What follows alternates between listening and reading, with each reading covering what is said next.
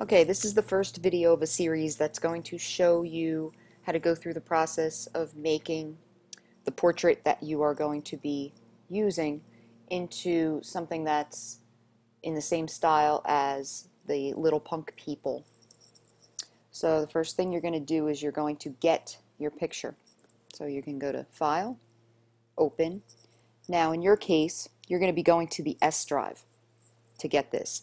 What I'm doing, since I'm working from home, is I don't have an S drive.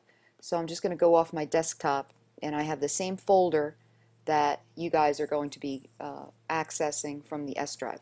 It's not going to be called LLP Chosen. It'll probably just be called Little Punk People. So you're going to find your name, your class period, and you're going to find your name, and you're going to double click on it. My daughter volunteered to do this demo. So here she is in a silly position. Ooh, what did I just do? Hold on a second. Okay. And what I need to do is I need to cover this with a piece of tracing paper, digital tracing paper. And I know I discussed this when we were when I was doing the demonstration to you guys yesterday. So what you're going to do is make a new layer.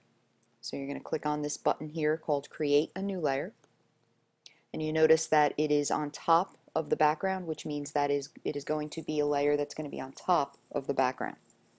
I am going to select the foreground color, excuse me, the foreground color being white. And I'm going to use the paint bucket, and the shortcut is K. And I'm going to dump the color into layer 1. I'm not dumping it in the background, I'm dumping it into layer 1. So it may look like I just covered up the picture, but I didn't cover it up entirely. It's only behind layer 1. So if I click on this eyeball here, you can see that, and the eyeball just makes this layer disappear. So you can see that the picture is still here. I am going to lower the opacity of layer 1, and as I lower the opacity, you can see that you can start to see the picture through it. So it'll be like a piece of tracing paper.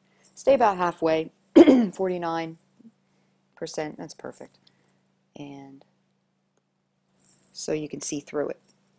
I'm also going to be making another layer. So I click on Make a New Layer. And this is the one that I'm going to do my drawing on. So the next video is going to be how to start drawing this design.